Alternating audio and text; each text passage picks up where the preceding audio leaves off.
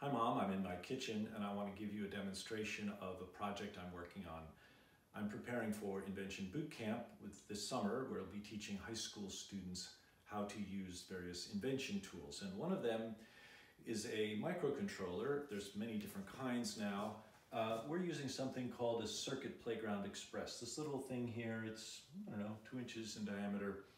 It's got a brain on it, a microcontroller, and a bunch of sensors, a temperature sensor, an accelerometer, a microphone, some LEDs. So I'm using this to demonstrate how to program microcontrollers, but also how to invent things. So we need to figure out a problem to solve and then figure out how to solve it. So this is a little silly version of a problem to solve, but one that's a little pertinent. It's current. Anyway, we have to wash our hands for 20 seconds. This thing will help me know when 20 seconds is up. Basically, it's a timer. And the key idea is that it's a timer that I don't have to touch in order to make it work. So I'm going to get my water running. I got some soap here, so get my hands wet, get some soap, and now I'm supposed to wash for 20 seconds. Well, I can start the timer with some noise.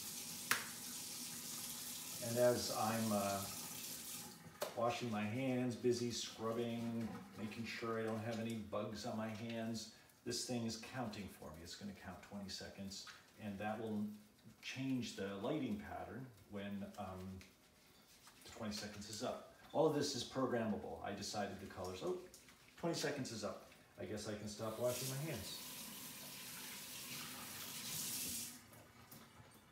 So maybe this is a bit of overkill, but it's an example of how we can use technology to solve a problem or add a convenience to our life. In this case, a hands-free timer that, of course, I could just count in my head 20 seconds, but there's other applications for this kind of technology.